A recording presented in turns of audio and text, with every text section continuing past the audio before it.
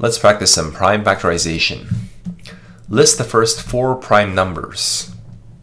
The first four prime numbers are 2, 3, 5, and 7. 1 is not considered prime. When a number can be broken down to simply 1 and itself, we consider this a prime number.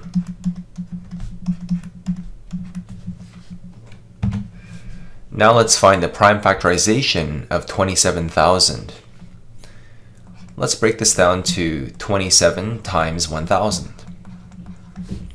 27 can be broken down to 3 times 3 times 3, or 3 times 9, whereas 1,000 can be broken down to 10 times 10 times 10.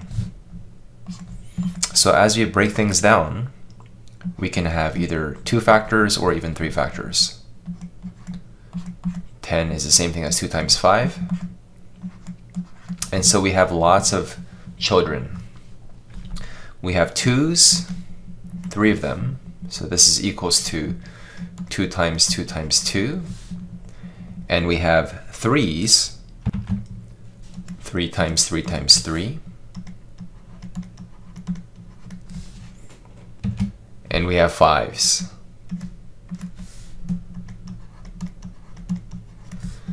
So the prime factorization of 27,000 is 2 cubed multiplied by 3 cubed multiplied by 5 cubed.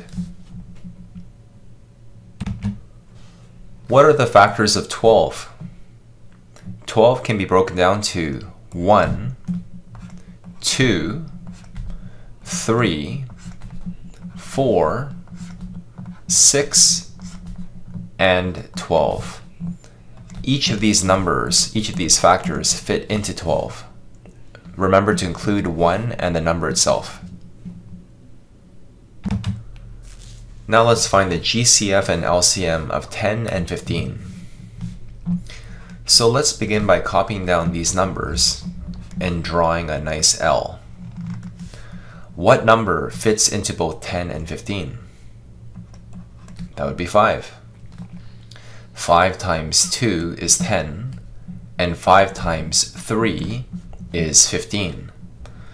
So this number here is your GCF, the biggest number that fits into both 10 and 15.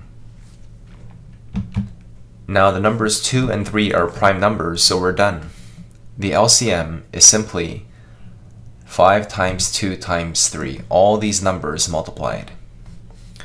So the GCF here is 5, and the LCM is 5 times 2 is 10, times 3 is 30. Now let's try 8, 12, and 20. What's the biggest number that fits in?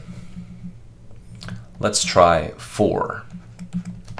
4 times 2 is 8, 4 times 3 is 12, 4 times 5 is 20. And when we look at these numbers here at the bottom, we can no longer pull numbers out. So this here is our GCF. The GCF is 4, and the LCM is all these numbers multiplied. So the LCM is 120. Finally, let's try 6, 20, and 30. We draw the L. You can try pulling out a number here. Let's try pulling out 2. 2 times 3 is 6, 2 times 10 is 20, and 2 times 15 is 30. We try drawing another level. And what number fits into both 3, 10, and 15? Nothing. So we're done. The GCF is 2.